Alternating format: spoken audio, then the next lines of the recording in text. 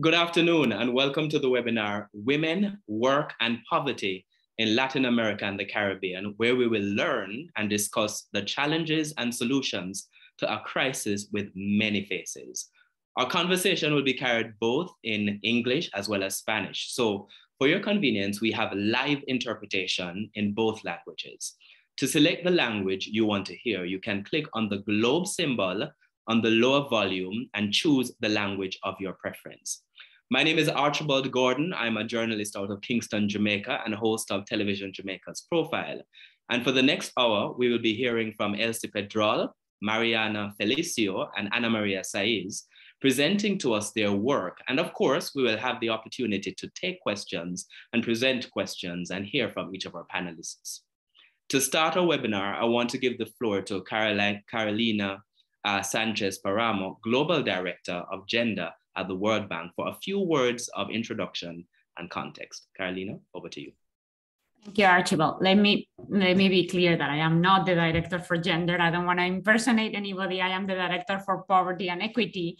But in that context, of course, gender equality, which is the issue that we are talking about today, is paramount for the broader equality agenda. So I'm delighted to be here. Thank you very much for inviting me, and I'm very much looking forward to the conversation, which will center around opportunities in the Latin America region to really promote gender equality, and while we do that, support an inclusive recovery from what has been a very long and dramatic crisis. And as it is, the crisis is not yet over. And as you very well pointed out, the focus of today's event is going to be around the idea of intersectorality. So what do we mean by that? It's sort of a funny word. Maybe some of us have not quite heard it before. So what this really means is the idea that many people face multiple barriers in their ability to integrate themselves in society, to benefit from the process of economic growth. And therefore, they're not just excluded in one dimension of their identity or life, but in multiple dimensions. So for example, when I worked on the WDR on gender equality several years ago, at that point, we explored the idea of mutually reinforcing barriers that were associated with constraints in markets, in institutions, and in households. Today, we are taking a similar approach, but we are talking about barriers that are related to the interplay or the relationship between gender and other sort of demographic and social characteristics. But the idea is very much the same, and is that there are groups in the region that really face these multiple set of barriers, and that makes it really, really difficult for them to benefit from the opportunities that other citizens have. So just to give you an example, data from Bolivia tells us that a Spanish-speaking woman is 5% less likely to complete secondary education than a Spanish-speaking man. So you already see a difference, right, between a woman and a man, even when we are talking about two people that are Spanish-speaking. However, if you compare this same woman, the Spanish-speaking woman, with a Quechua-speaking man, she is actually 14% more likely in this case to complete secondary education. So you can see that there, the gender difference goes the opposite way, and now it's an ethnicity sort of barrier that we are looking at. When you put those two together and you instead look at the Quechua-speaking woman, she's the one that is at the most disadvantaged, right? So no matter whether you compare her with the Spanish-speaking woman or with the Quechua-speaking man, the reality is her outcomes are the worst of this group. Why? Because she's both a woman, so that's kind of your gender barrier, and she's Quechua-speaking, right? So that's your ethnic barrier. And what we are exploring today is how these two barriers interact with each other and really create almost like an unsurmountable constraint in the absence of policy interventions. We are fortunate today that we can draw from extensive work that has been done into recent reports by the World Bank, and I know we'll hear much more about this from our speakers. So those are the Afrodescendants in Latin America report and the Indigenous Latin America in the 21st Century report. And I'm really looking forward to a lot of the evidence that those reports have produced and how we can use it in the context of the recovery from the crisis. You know, I talked a little bit about an example on education a minute ago. Let me give you another example that comes from these reports, now more on the economic sphere. In Brazil, and Afro-descendant women earn 46% less, 46%, this is a massive difference, than white women, and 36% less than Afro-descendant males. So again, you see this interplay between gender and ethnicity playing out. In addition, sometimes, even though we are aware that these constraints exist, we actually cannot explore them at length because we don't have the data. We don't have the right information for us to explore these issues, and therefore we cannot inform policy. And I think an illustrative case of this is the data sort of constraint and gaps that we have when it comes to LGBTQI+ groups, right? We really struggle to have a good understanding for what the barriers and constraints that these groups are facing in the region and elsewhere. However, progress is possible, and I'm quite encouraged by the example of Ecuador, where with support from the World Bank and other partners, the National Statistical Office is now planning to include a very innovative module in their upcoming census that will actually facilitate gender identification by their respondents. So while there's still a lot of work to be done, I think there are actually also very good examples of how progress can be made in the region and elsewhere. And hopefully this is an event where we can learn some about that and, and share best practices with each other. So I'm really excited about this conversation. And without further ado, I'm gonna give the floor back to you and looking very much forward to the presentations and the Q&A afterwards. Thank you. Thank you very much, Carolina. You highlighted those reports, and that's what we're going to be talking about right now. So today we are joined by 3 women who will be discussing the challenges and some of the solutions to the economic and social crisis brought up by the COVID-19 pandemic. First, we have Elsie Pedrol, who is a leader of the Advisory Committee of Indigenous Women of Panama. Elsie will be talking to us about the consequences of the pandemic on Indigenous women of Panama and how they have fared, as well as the social and economic impact and the importance of having a local leadership at the forefront of policymaking. So we're going to be starting first with Elsie. Over to you, Elsie.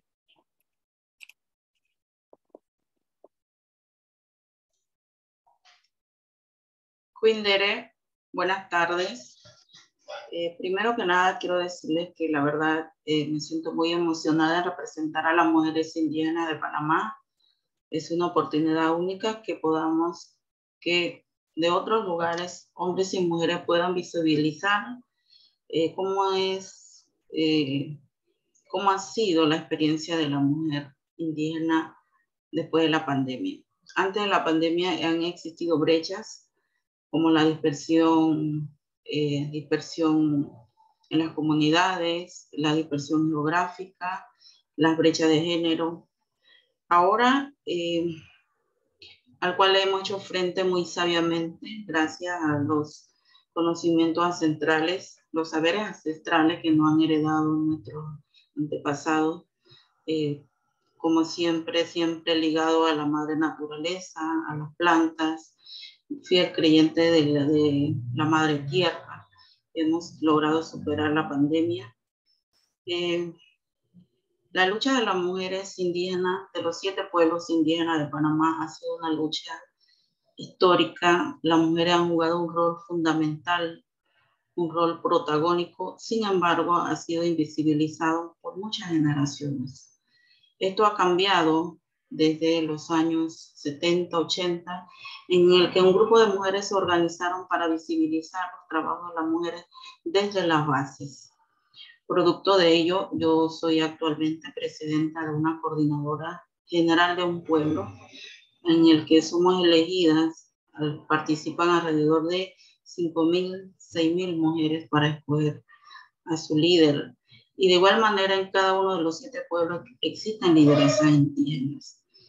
Actualmente, en este momento, se encuentran en Italia mujeres líderes de otros territorios de Panamá, representando al CAMIP, que es el Comité Asesor de Mujeres Indígenas de Panamá, el cual le da acompañamiento al Plan de Desarrollo. El Plan de Desarrollo nace del 2011-2012 gracias a la lucha de los pueblos indígenas en defensa de los recursos naturales, en el cual las mujeres jugaron un papel protagónico también. Producto de ello, existe el Comité Asesor de Mujeres Indígenas de Panamá, en el que hacemos el acompañamiento a los líderes de cada territorio. Somos mujeres de base, mujeres de los territorios que conocemos las necesidades, vemos las oportunidades. Y después, durante la pandemia y después de la pandemia, hemos visto un abanico de oportunidades. Ahora se ha sumado la brecha digital, que en años anteriores para nosotros las mujeres indígenas no existía. Producto de ellos tenemos actualmente el Plan de Empoderamiento Económico de las Mujeres Indígenas en Panamá, en que las mujeres de los 7 pueblos, lideresas de los 7 pueblos indígenas, hemos conceptualizado, diseñado, desarrollado y próximamente se va a implementar este plan.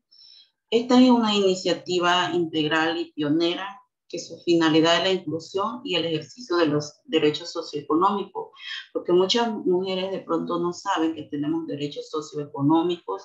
Sí se habla de los derechos políticos, de los derechos sociales, pero de los derechos socioeconómicos solamente lo veíamos que eran para los varones.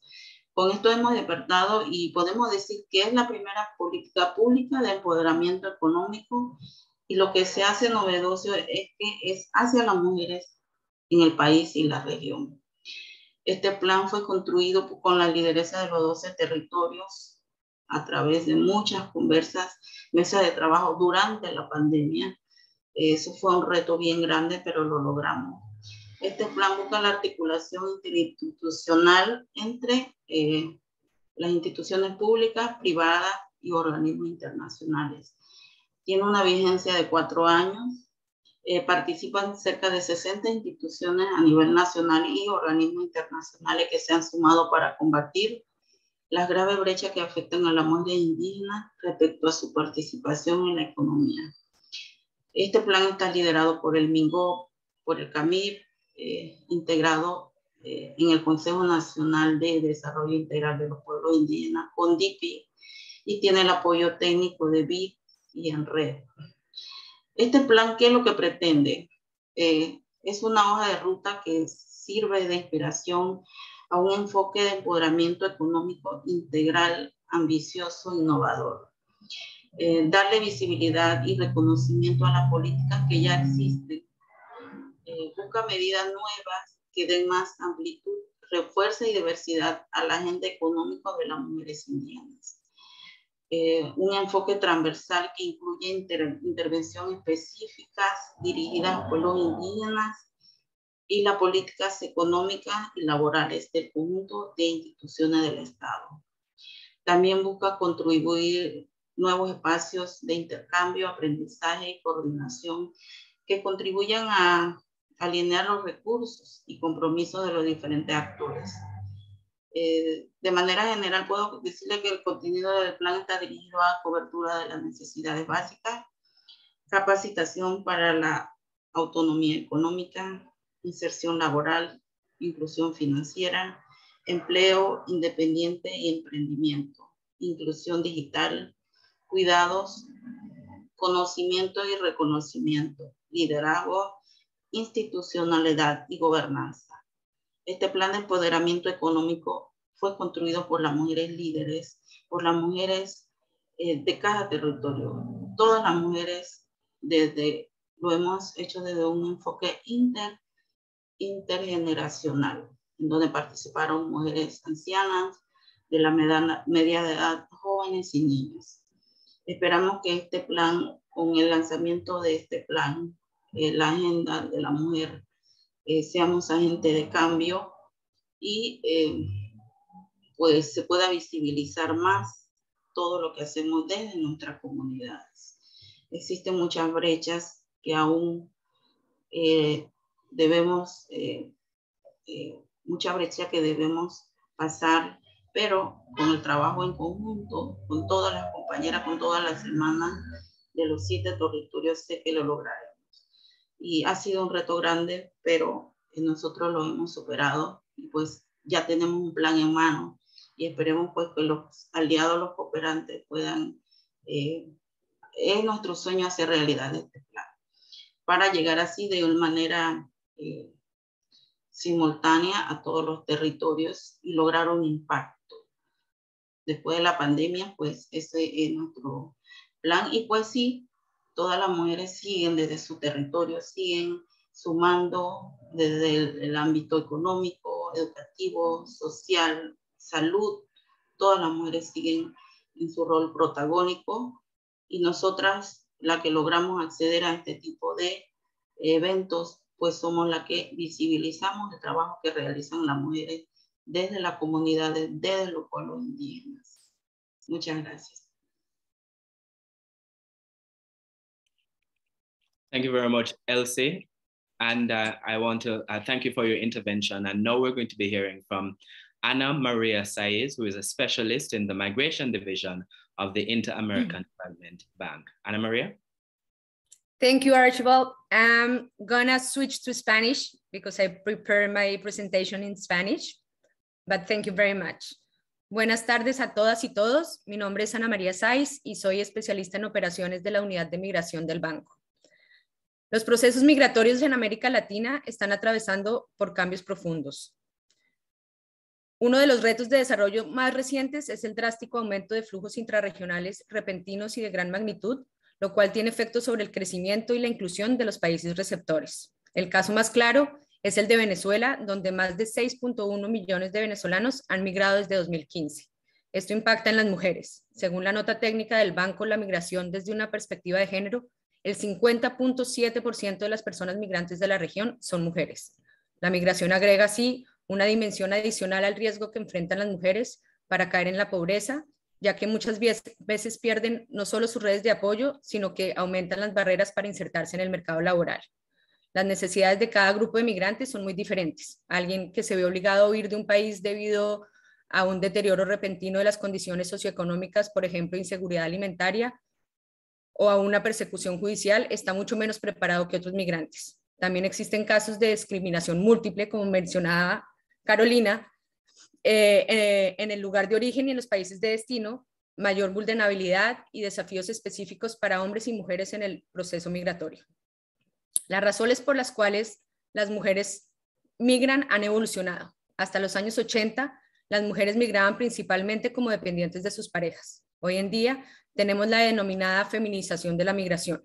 Las mujeres comienzan a desplazarse de manera independiente, se insertan en el mercado laboral y tienen la capacidad de aportar a través del envío de remesas, cuyas sumas a veces son incluso más elevadas que las de los hombres, al menos en términos relativos de sus ingresos.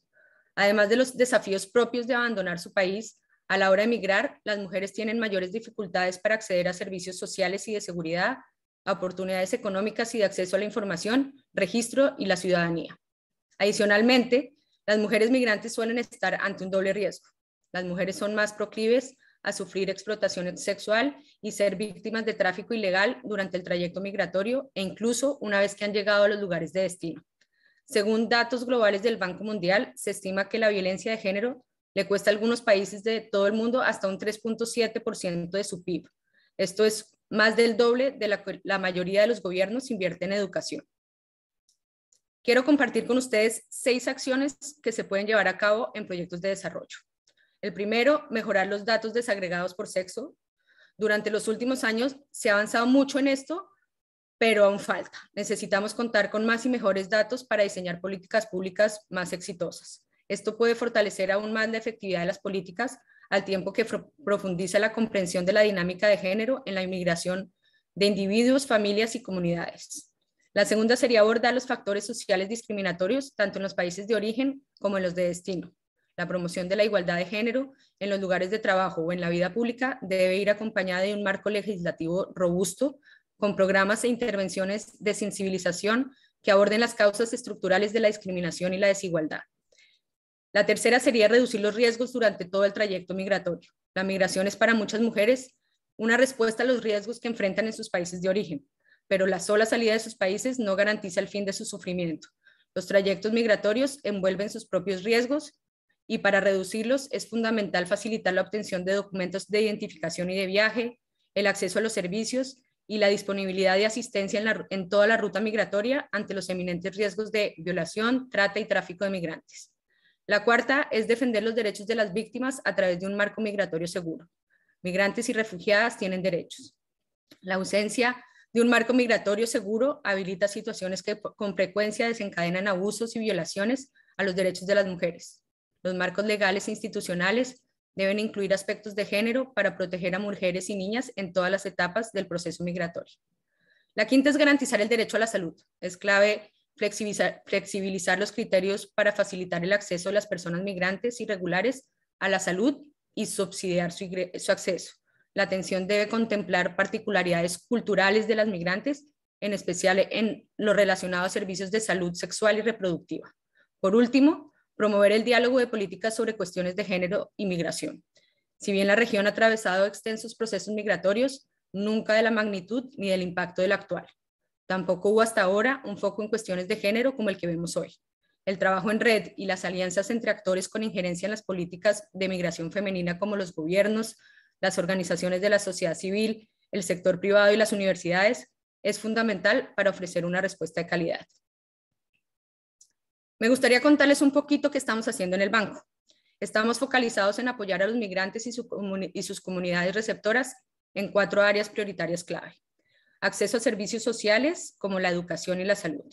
Acceso a servicios básicos, la prestación de servicios al ciudadano como identidad y registro y el acceso a oportunidades económicas.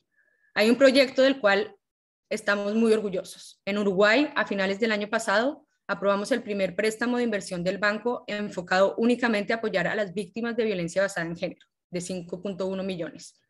La información disponible indica que 81% de las mujeres migrantes mayores de 15 años ha sufrido algún tipo de violencia sexual basada en género a lo largo de su vida. También sabemos que la mayoría de los migrantes en este país se encuentran en su capital, en Montevideo, y que el 60% de las víctimas reportadas de trata en 2020 fueron migrantes.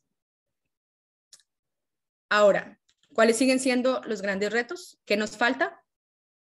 Si pudiera mencionar 4 áreas en las que podemos enfocarnos serían: la primera, tener más y mejores datos, fortalecer el registro y la generación de información estadística discriminada por género. La segunda, seguir trabajando en la identificación y reducción de brechas de género. La tercera, en promover una mayor integración social y económica. Aquí es muy importante promover el acceso a servicios de cuidado, sobre todo infantil, ya que las mujeres migrantes tienen altas cargas de cuidado por la falta de redes familiares de apoyo. Esto es una condición necesaria para permitir su inserción laboral. Y por último, fortalecer la actividad productiva liderada por mujeres a través de la formación y capacitación para que les permita hacer la transición entre la economía informal a la formal. Aquí es muy importante abordar las barreras de acceso al crédito, ya que la falta de documentación y de papeles legales muchas veces les impide acceder al crédito. Muchas gracias.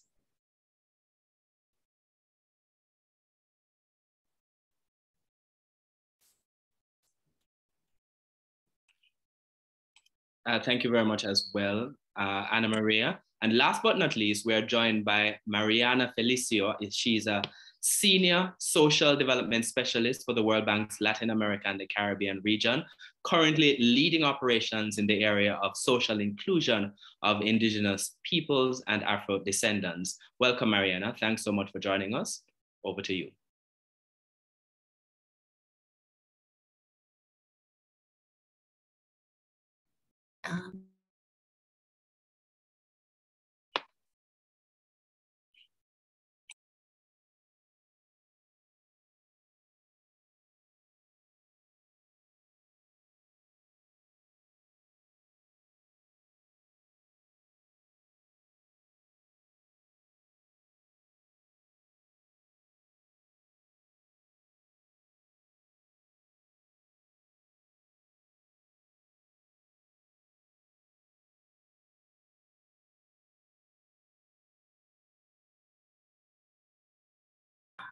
All right.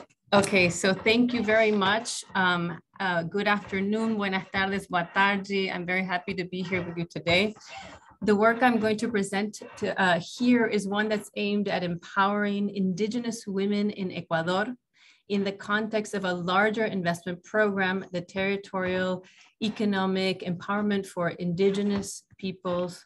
I'm trying to move to the next slide. I can't move to the next slide.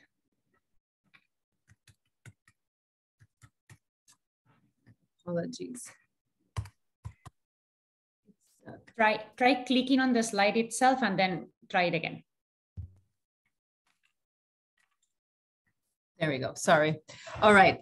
So the project I'm going to talk to you about is the Territorial Economic Empowerment for Indigenous Peoples, Afro-Ecuadorians, and Montubian Peoples and Nationalities project. This is a project that aims at improving the livelihoods and supporting COVID-19 recovery for targeted Indigenous peoples.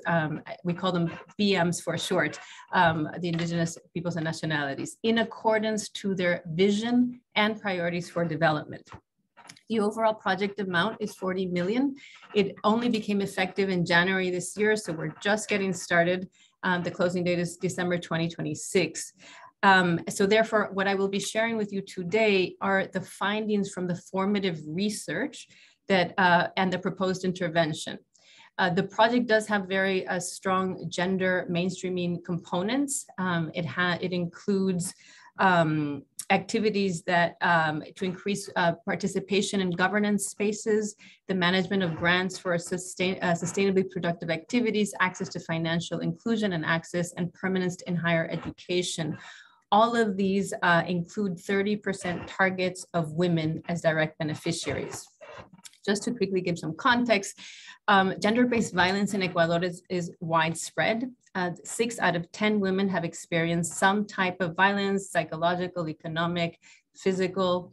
In the case of indigenous communities specifically, that is even higher. It's at 68%, and it is amplified and aggravated by discrimination in the labor market in terms of access to healthcare and all services, and also based on ethnicity, culture, socioeconomic status, and age.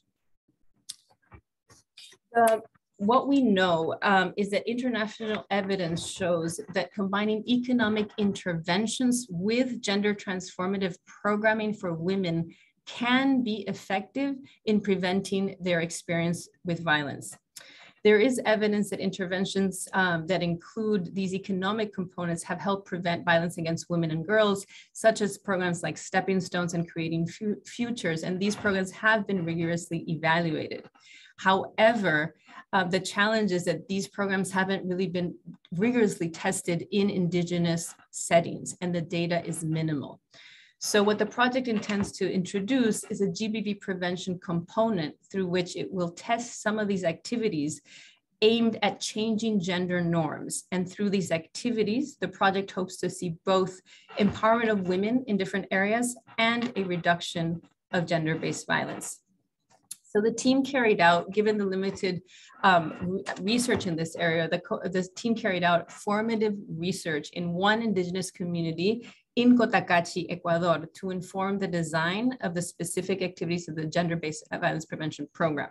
It involved conducting first a literature review of what works to increase women's income and prevent GBV, and conducted also qualitative and participatory research through fieldwork.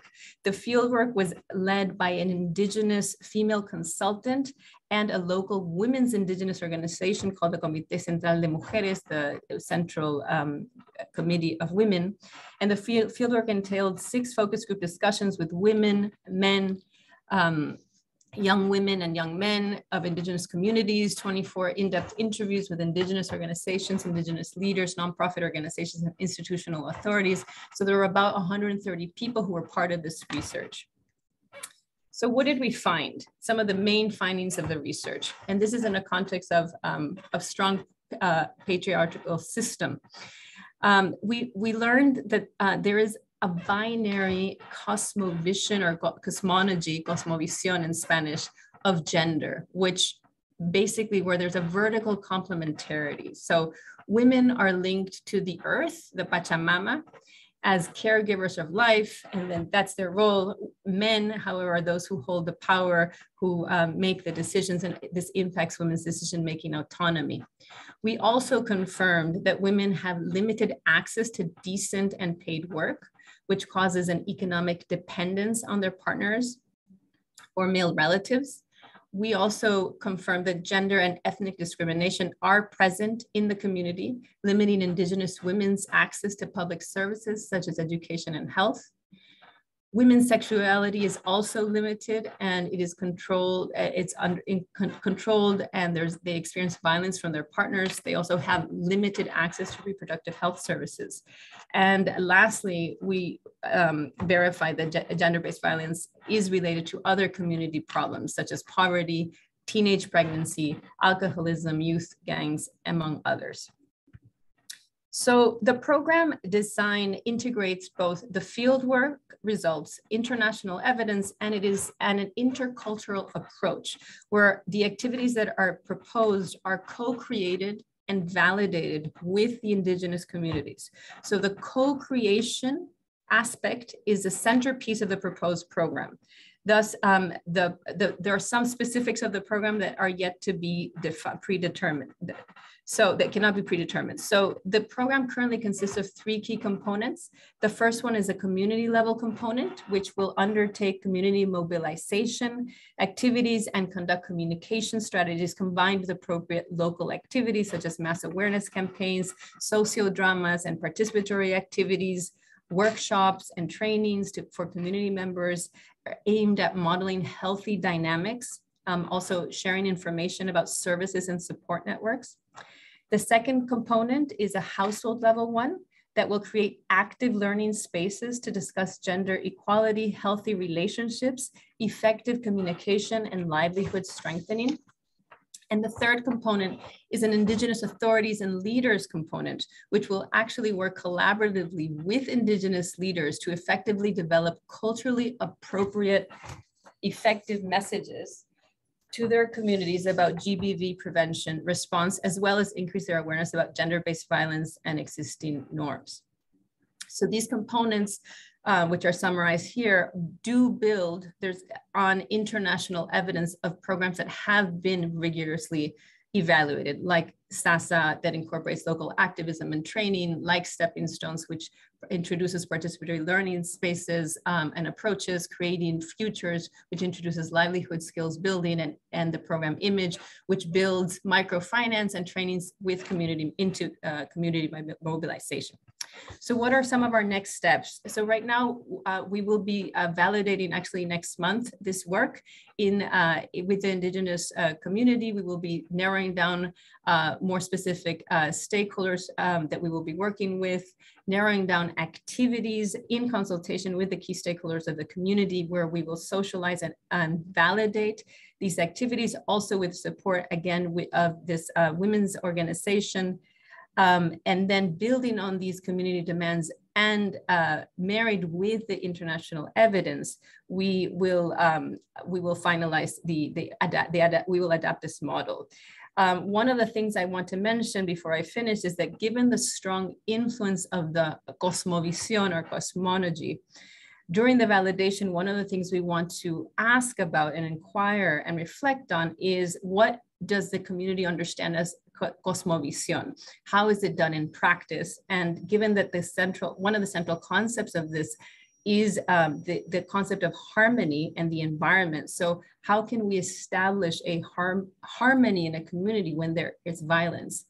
So we will collect data, we will collect baseline data, we will implement the program, and then given that there is a significant knowledge gap in this area, particularly as it relates to Indigenous people and nationalities in the Latin American countries, we do hope to evaluate it. So thank you very much. And this is the team I'm representing. The team is, we have a very amazing group, expert team.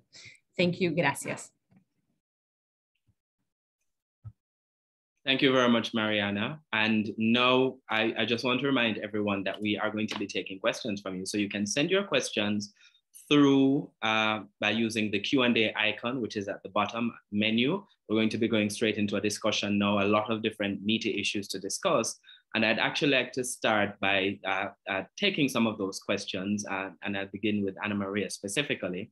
And one of the questions that's been posed so far is, what is different about the project you mentioned in Uruguay? Would you give a little bit more, how do you give better attention to women migrants? Bueno, muchas gracias por la pregunta. El programa tiene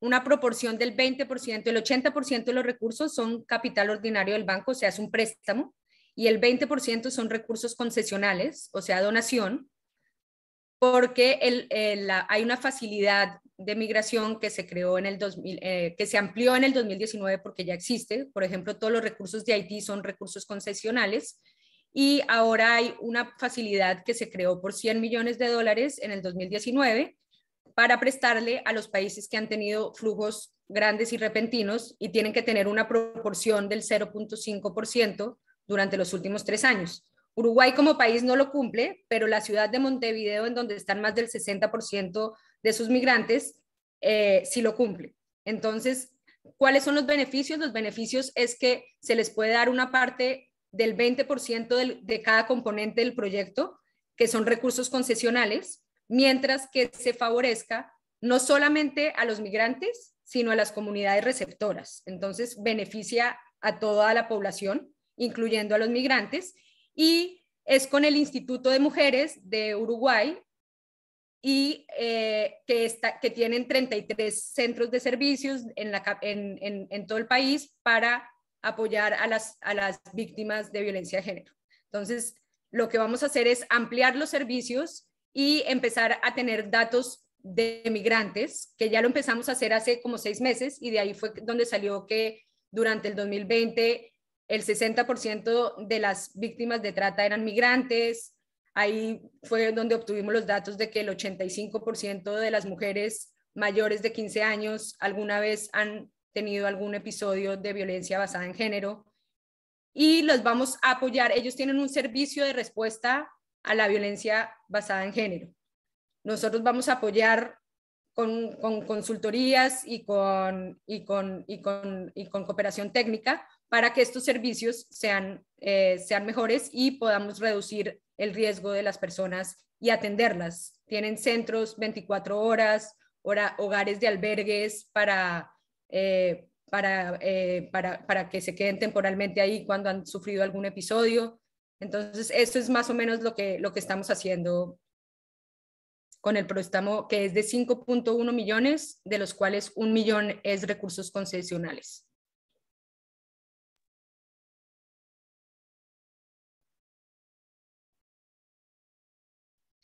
Thank you. I want to turn my attention to Elsie here for a second. And Elsie, I want to ask, one of the questions being asked really is, what recommendations would you have so that policies can better respond to the realities of Indigenous women?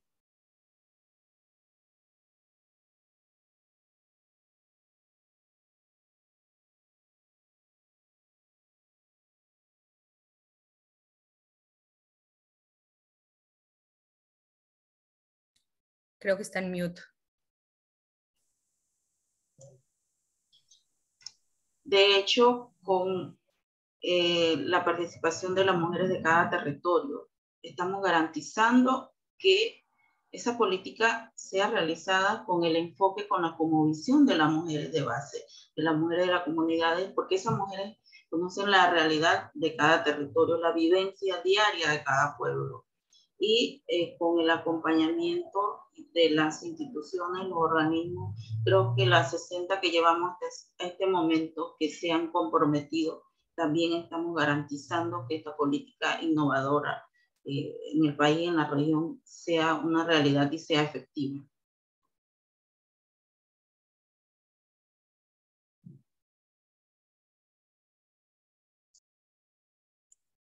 Elsie, I want to stick with you for a moment, because there's something you mentioned in your presentation that I want to get a little bit more of information about. You said even while there's all of this support, you said there are some gaps that need to be addressed. What are some of the gaps that you are seeing?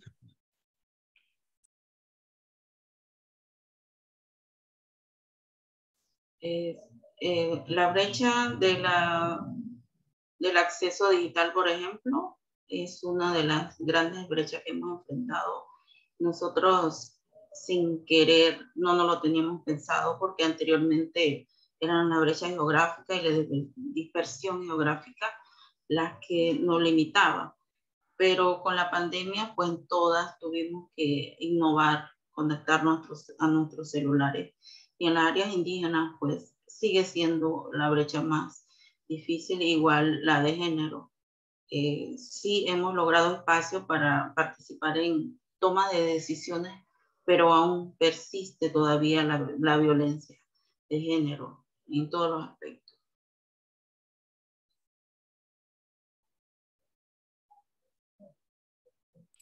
Mariana, let's turn our attention to you here. One of the questions that's being posed is, why is it important for to have rather a gender-based violence component for solutions directed at economically empowering indigenous women? Thank you for the question. Yes, so what we've learned is, and this is based on international evidence of programs that have been evaluated, that it's not enough in contexts where, particularly where there are these very strong harmful gender norms. It is just not enough to empower women economically because of this intersectionality that's been discussed. And I think Carolina made a very good case to explain how we see this in practice.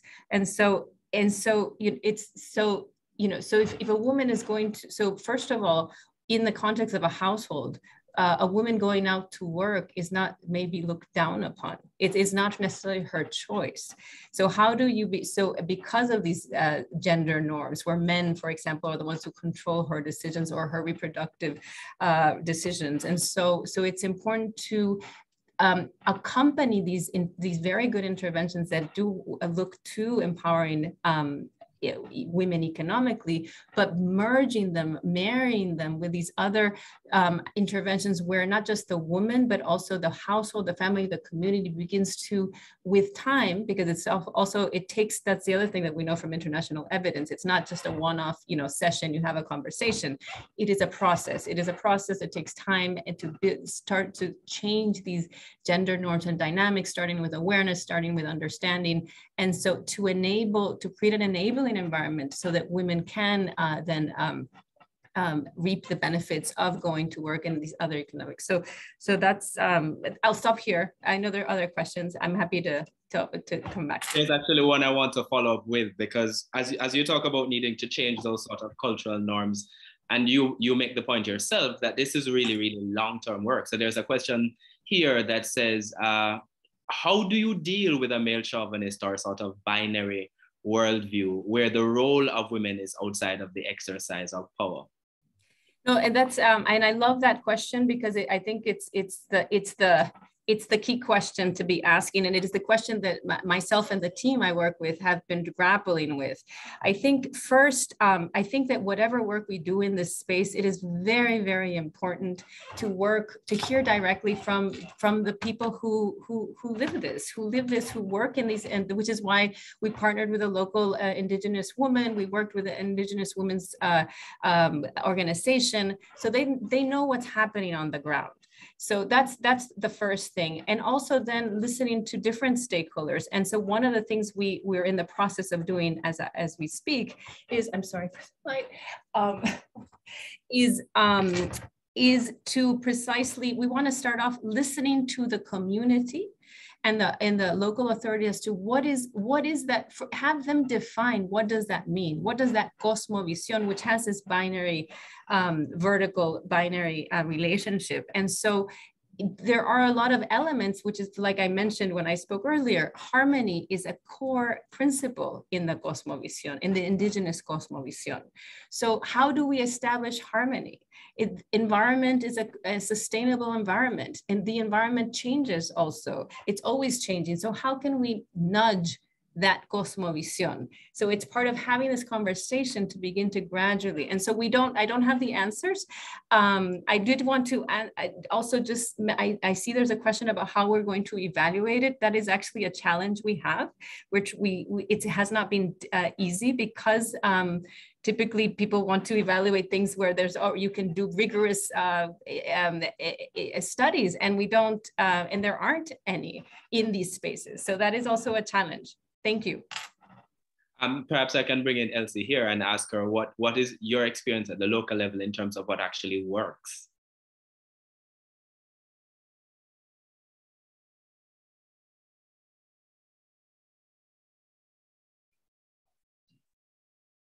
¿Puedes repetir la pregunta, por favor? No tengo buena conexión. I'm asking, what is your experience at the local level in terms of what works, the local solutions to deal with gender-based violence in light of the sort of stereotypes that are in the society about the role of men and women?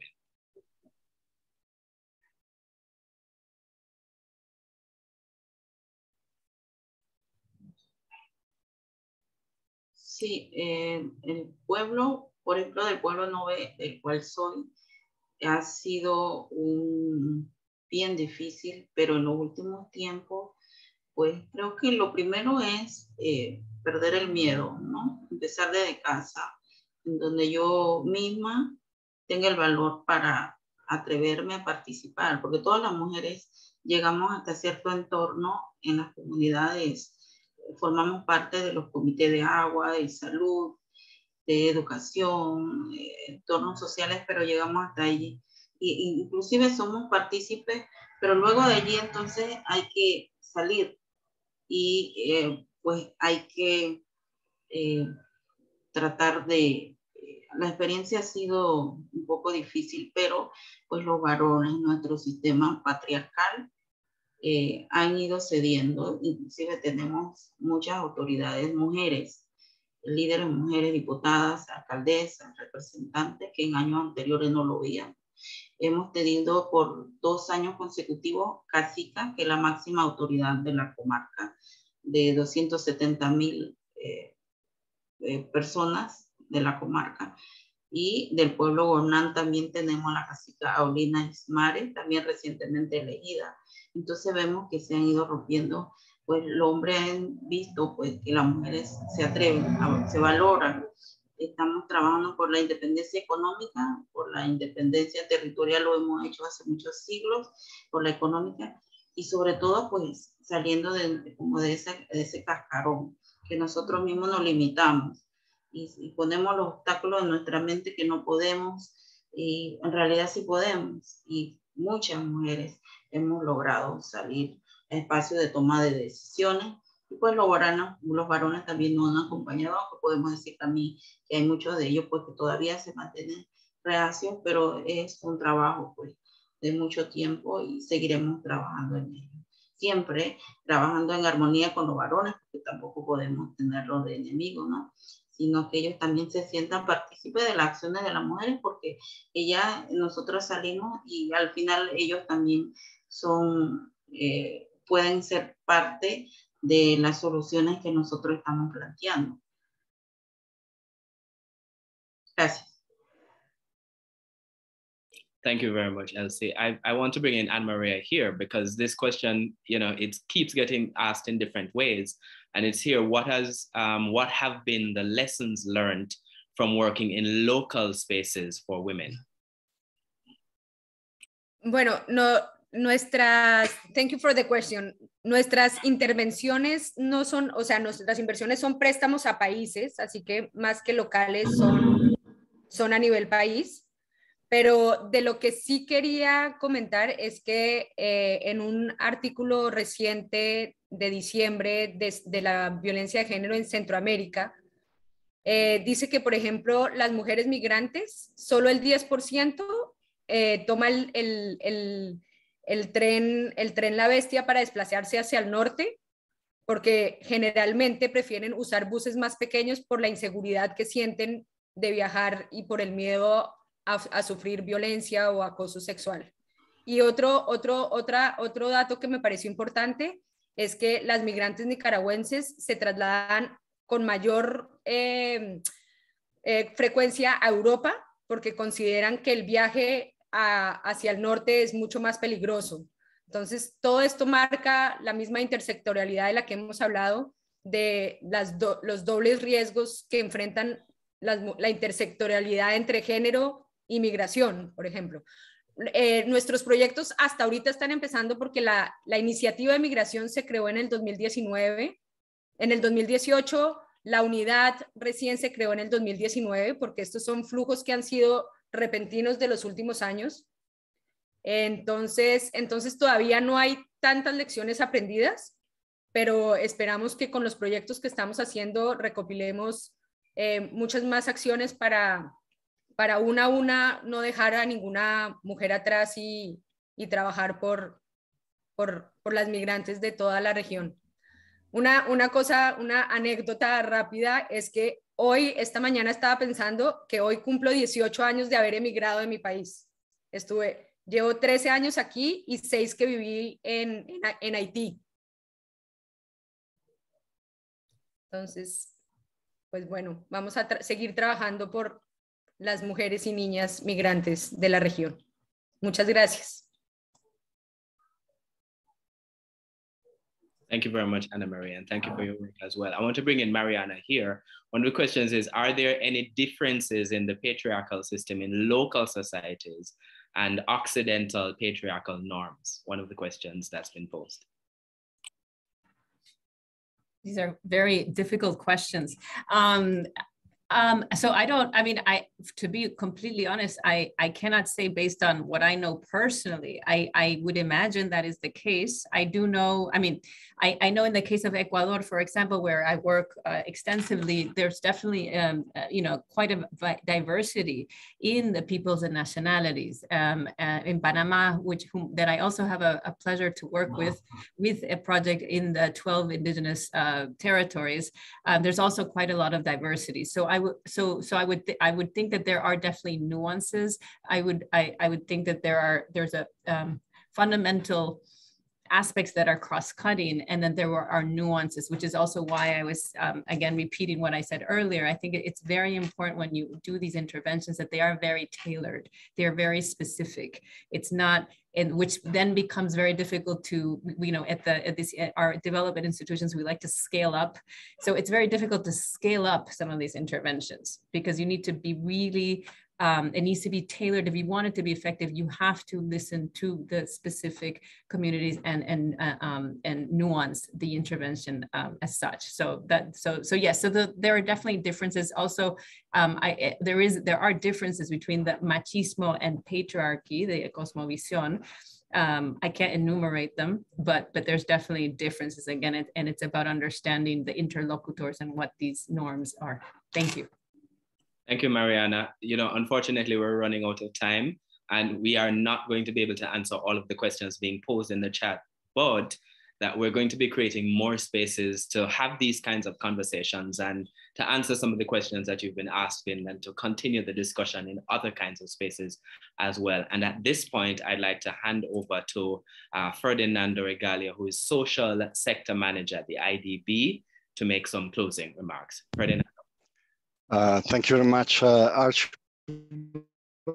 My remarks in Spanish. Quiero agradecer a las panelistas.